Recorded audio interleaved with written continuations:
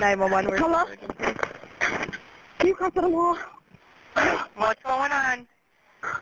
Somebody shot. Is somebody shot? Here. Where at? Hey, leg. You're shot? Good evening and thank you for joining us here on this Tuesday evening. I'm Jeff Smith. Melissa has the night off. For the first time, we are starting to hear some of those frantic calls for help from the people who were inside the Franklin Park Mall last week when 2 people were shot. Dan Cummins joining us live in studio with more of the calls just released.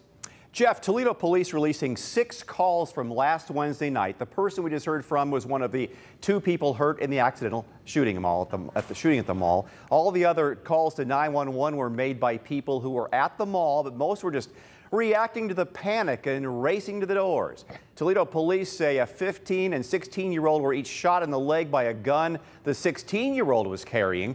Both teens are expected to be all right. The shooting led to a stampede through the mall as shoppers ran for safety, unsure of exactly what was going on. There's just people running, screaming, and crying What's in your the name? parking lot. Hi, we just left Franklin Park Mall. There was a shooting. Okay, We're did you see gone somebody now. shooting or hear somebody shooting? No, I just saw a bunch of people running. Okay, so you don't know if We there was a heard the shooting? shots, but You heard we heard the gunshots? shots. Yes.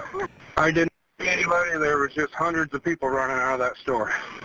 The 16-year-old suspect appeared in juvenile court last week. He's charged with felonious assault, carrying concealed weapons, and inducing panic. He's being held in the juvenile detention center until his next scheduled court appearance next week. Reporting live, Dan Cummins, WTOL 11.